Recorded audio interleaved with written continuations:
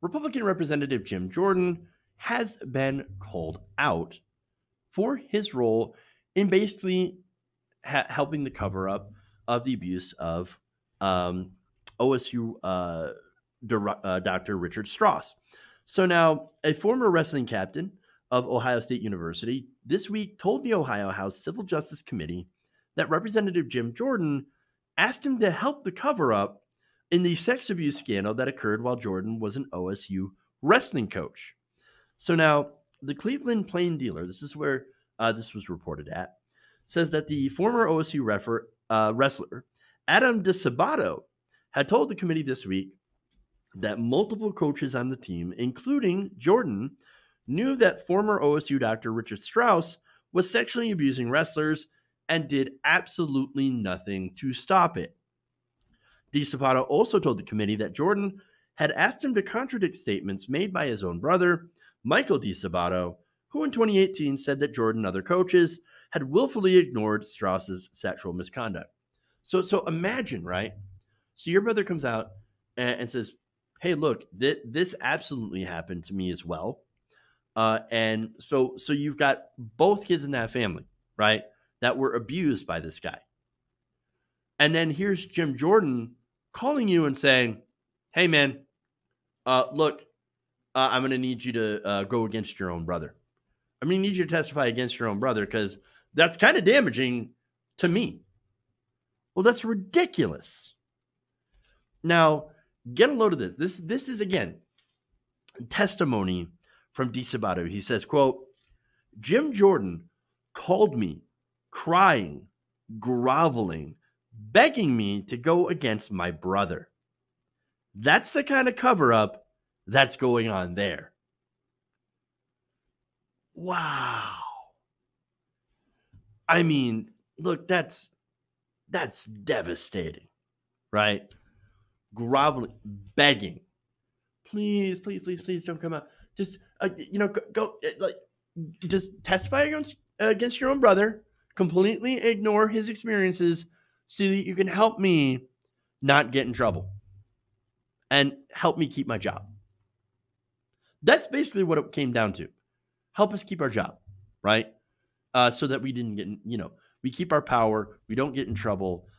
You can make it go away. All you got to do is testify against your own brother, your own flesh and blood, who actually did go through a horrible experience. Don't care. All I care about is myself. That's Jim Jordan. Now, look, these people, again, look at these sexual abuse victims, right? Do you understand how difficult it is to come out? Not only as a woman, right? So that's a huge problem, right? Very few women actually come out with sexual abuse, but allegations because of the backlash. The amount of men that come out with sexual abuse allegations is even less. Why? It's because there is so much pushback as well, right? Now they came out, and Jim Jordan and the other coaches had turned a blind eye to it. And it's super gross. Nope, don't know anything about it, didn't hear about it, didn't see anything. I didn't know what was going on. What are you talking about? I had no idea. Well, look, this was incredibly widespread. In total, so far, 350 men had come out forward with allegations against Strauss. And there is a significant portion of them point the finger at the coaches for ignoring it. Absolutely ignoring it. And that, I mean, again, super, super gross. And he was there, by the way, Jordan, from 1987 to 1995. While this abuse was taking place, you don't think that you would notice anything going on? Really? The sexual abuse, the sexual harassment? Come on, you're deluding yourself. Especially doing it for so long, these people tend to get a little bit brazen, right? And make it pretty easy for themselves to be caught in the act. I mean, to go and hide this, right? And to save his own ass and to participate in a cover-up, that really shows you exactly who Jim Jordan is. Now, you have Ian Fury here. This is a Jim Jordan spokesperson, right? So Now, he basically came out after this and said, "A complete total lie. Total lie. Congressman Jordan never heard or saw any abuse. And if he would have, he would have dealt with it." Really? Well, I don't believe it. I mean, he did, I guess in his own way, he did try to deal with it by allegedly protecting himself and assisting in a cover-up. Allegedly, of course. In response to Jordan's statement during a hearing, DeSabato fired back, called him a liar, and said, quote, "He's throwing us under the bus. All of us. He's a coward." And that, of course, is, look, if Jim Jordan actually did do all this stuff, that's disastrous. Allowing this Strauss guy to sexually abuse these young men. It's totally, it's gross. Now, we have some social media, by the way, that came out. Bkosh84 says, "What a pathetic little man," referring to Jim Jordan. Chalbell says, "I have little faith that the Republican-led Ohio State House will do anything that might disparage Jim Jordan." Quote of note, no Republicans asked DeSabato follow-up questions during that hearing. And so the reason that we got a lot of these answers and these responses from DeSabato is because there were Democrats on that committee that were asking questions. No Republican was interested at all. And so guess what? Now you have Republican congressmen also covering up for Jim Jordan. I mean, again, it's gross.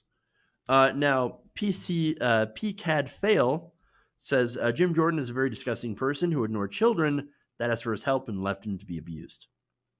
Now, if that's true, again, and there's, to me, no evidence to think that it's not true, since you have so many people out there who are telling essentially the same story over a long period of time.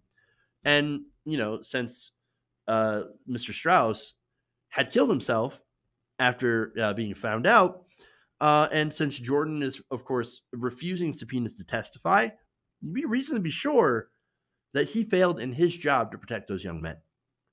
His position and his authority were apparently just too much more important for him. So, and that's at the very least.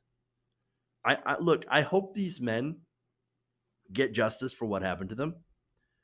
And since Strauss is no longer there to punish, of course, hopefully they can find some measure of justice from compensation and going after the people and punishing those who had assisted in the cover-up. Hey guys, hopefully you enjoyed that free video. Now I'm going to have to ask you a favor. Between the demonetization and the YouTube algorithm messing around with view counts, etc., we're having a hard time adjusting to the new YouTube reality, which is where you guys come in. See, we have a Patreon, patreon.com/TYTNation, set up to help us rely on you guys, the viewers, instead of big corporate ads. Look, you know the show. You know I'm not in favor of big corporations anyway. So help us transition away from relying on the ad model to pay the bills and sign up to be a patron, patreon.com/TYTNation. That goes a long way to help us keep the lights on. And you guys will know that you're supporting independent, progressive media.